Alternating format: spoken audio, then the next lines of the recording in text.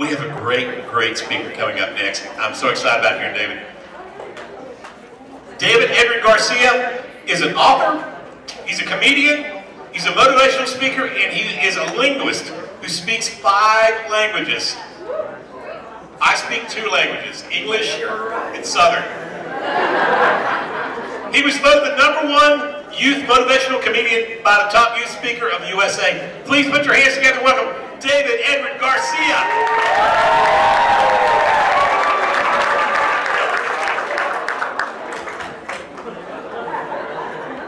I'm excited to be here with you all today. My name is Edward Garcia.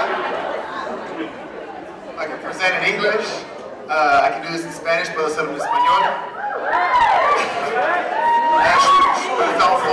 I can present in French. I can do this in Portuguese, eu posso falar brasileiro. I live in Italy, anche parlo italiano. You want to hear a little bit of Italian? Se tu vuoi ascoltare posso dire molte cose, mi piace moltissimo la lingua, è qualcosa bella, grazie.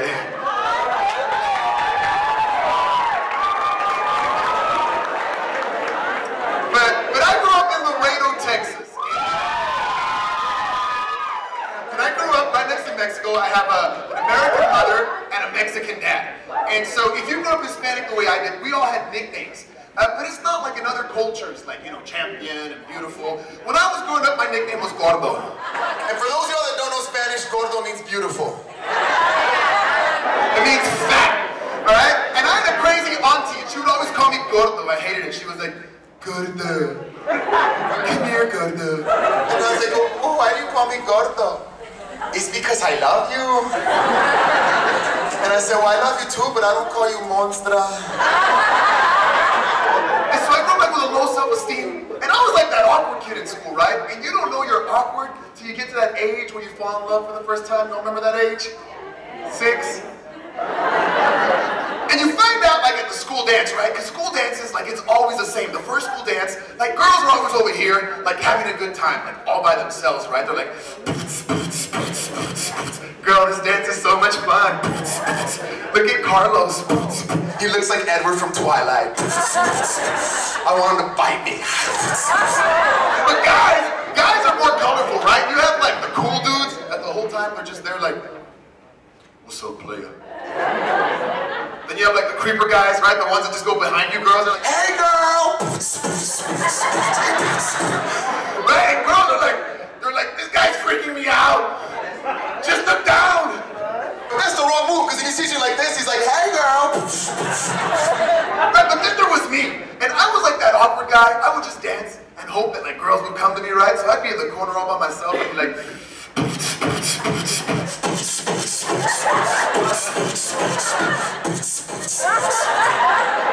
right? And girls were always like, so I would get more intense, right? I'd be like,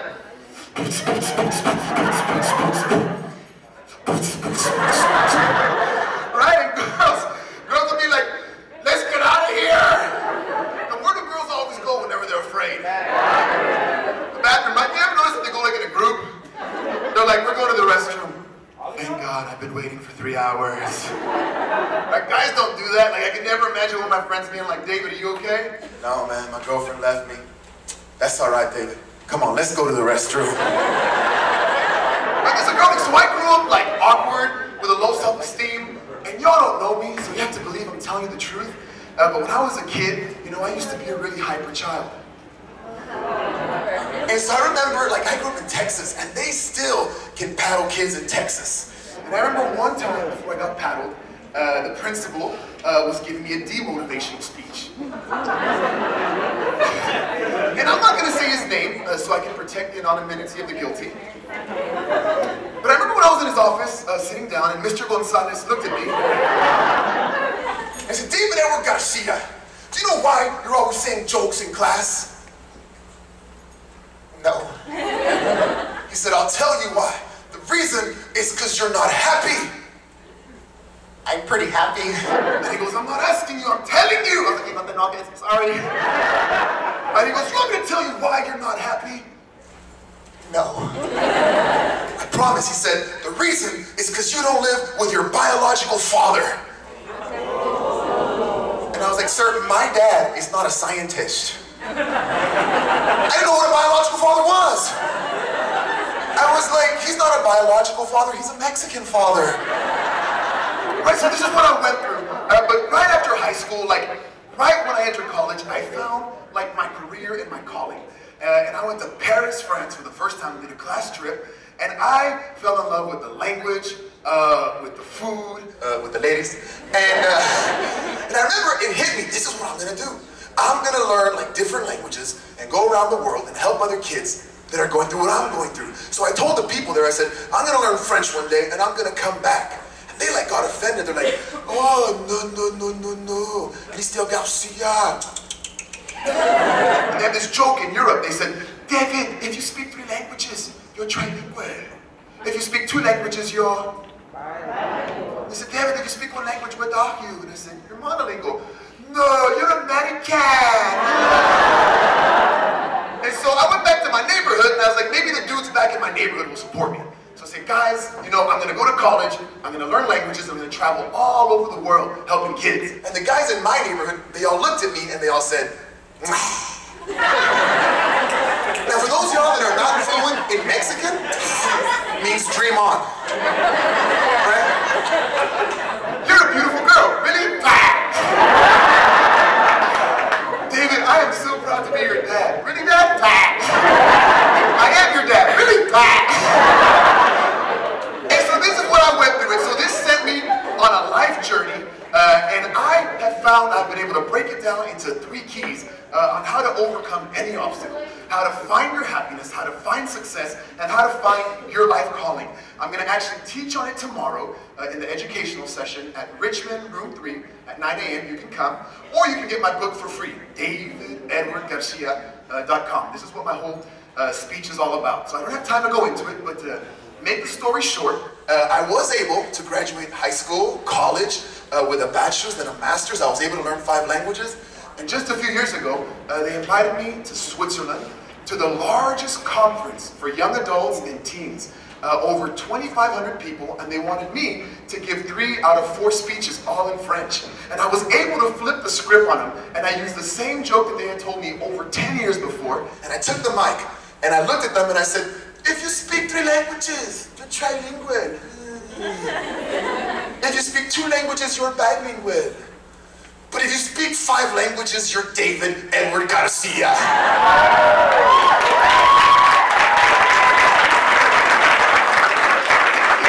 See, when you're motivated, you can flip the script. See, I used to get in trouble when I was a kid for saying jokes and saying stories, and I used to get paddled. And now they're flying me all over the world saying, David, tell us your jokes, tell us your stories. I used to get punished. Now I get paid! Right, and I want to help you to find the same solution so you can get paid when you're following your passion, you're living your best life now, you're being fully happy and engaged in life. See, when you find your motivation, you become unstoppable. The one who taught me this, probably best, is my dog back home. We have a Doberman. And a Doberman looks like a miniature horse. I mean, this dog is muscular, he's ripped. When I go in the morning to wake him up for a walk, he's already doing abs. He's like, what's up, David, you ready? And so this Doberman, his name is Rojo. And we call him Rojo because he's brown. So one day I was taking Rojo for a walk, right? And Rojo's a beast, man. He's like the guy said, he's a sexy beast, man. Rojo is walking in the neighborhood, he's like, what's up, ladies? And one day when Rojo was walking, a little Chihuahua came and got in his face. Now, if you don't know what a Chihuahua is, just put a toy poodle and a Mexican rat into one, and that's a Chihuahua. Right? And so this rat came and got in Rojo's face. And this rat was like trembling. He's like, he started running laps around Rojo. So Rojo was perplexed. He stopped, and he looked at this Chihuahua. And then he looked at me. And I was like, Rojo, I've only seen this on a Taco Bell commercial. I don't know what's going on. So he looks at the Chihuahua again. And then he looks at me. And then he confuses all of us. He looks at the dog and he goes, and then he takes 3 muscular, pronounced steps. Boom, boom, boom. he proceeds to lift up his leg like this. I'm not going to finish the story, but let's just say that that day the Chihuahua received an abundance of blessing. And then Rocco just kept on going. And then he looked at me and he goes, See, when you're motivated, and this is my session tomorrow, 9 a.m., Richmond 3, my book, Have Me Come to Your Campus, I'll make you laugh and I'll teach you these principles. But when you're motivated, you can look at the Chihuahuas of life. You can look at the haters of life. Say, you're not good enough, you're not smart enough, you better marry somebody rich because you're not going to graduate. You can look at all that and say, you know what, baby? I am going towards my future. Grace, love, and peace out. And you just keep on going. All right? I've been all over the world, but I'm here with you today at the APCA conference. I'm from Laredo, Texas. My name is David, Edward Garcia. I hope to see you at my booth later. God bless you.